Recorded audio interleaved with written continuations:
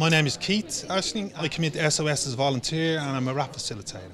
John, I deliver the RAP programme, facilitate the supporters programme. Our organisation is Suicide or Survive, and we run programmes nationwide around the country. We run 4 different programmes. We have our supporters programme, we have our Eden programme, we have our wellness workshop, and we have our RAP programme. We also have our wellness workshop online, which is wellnessworkshop.ie, and we have our app, Suicide or Survive. I've had a struggle with my mental health over the years, and from doing a number of the programmes, my self-esteem, my confidence has been boosted enormously, and I have the confidence to go out and facilitate RAP myself. I've supported somebody in my life who's gone through quite a serious mental health problem. So from my perspective, that's where I come from.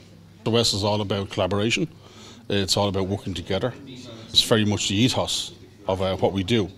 We partnership with organisations all around the country when we bring our workshops in, which is very much in line with ARI and with the recovery colleges. So for us, it's a natural fit. We're just delighted to be here today.